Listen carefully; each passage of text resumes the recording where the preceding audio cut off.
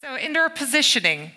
I think everybody here in the room has encountered a situation where you wanted to find a colleague in the office and you didn't know where he was or she was. You didn't even have a clue if that person was in the building or not. I think that's something that everybody recognizes.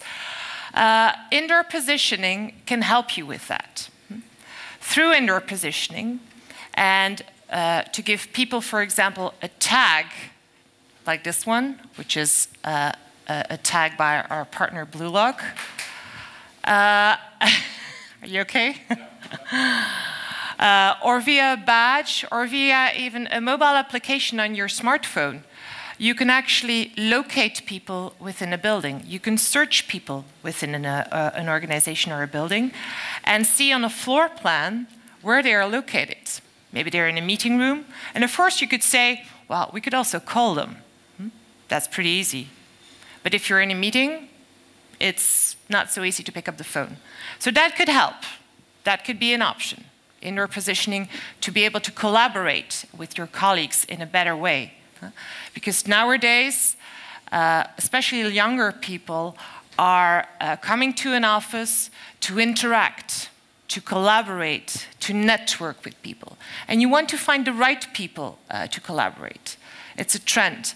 So, and therefore, you need to find the people and look where they are. And that could help with indoor positioning. That's one example of indoor positioning with regard to people. And of course, I hear you already thinking, what about the privacy aspect? Do I want to be found? Do I want to be found in an organization? Of course, it should not be mandatory. You need to be able to opt out or opt in. Very important one. That's a choice that you can make as an organization or as a person.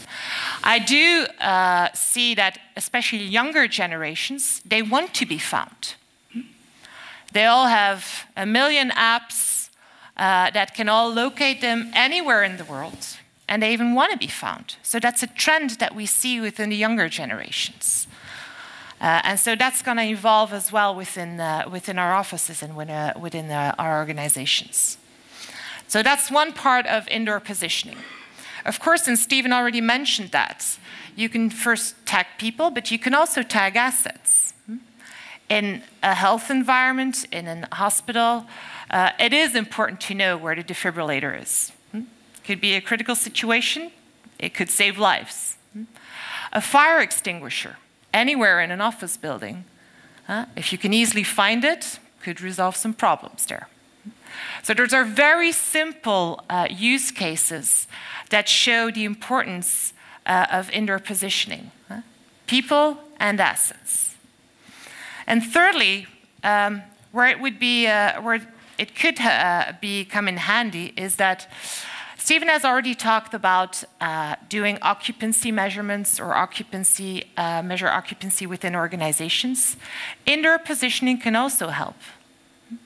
If you can locate for a certain period or a longer period the number of persons within your organization in meeting rooms, in workstations, etc., you might be able to use that data to optimize your work environment, to optimize the number of meeting rooms that you need.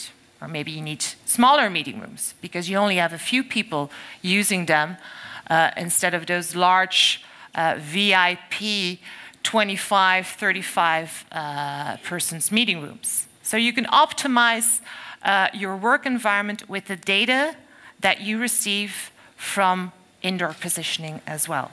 So three major advantages. And I will give you an indication on what it could look like. This is an example.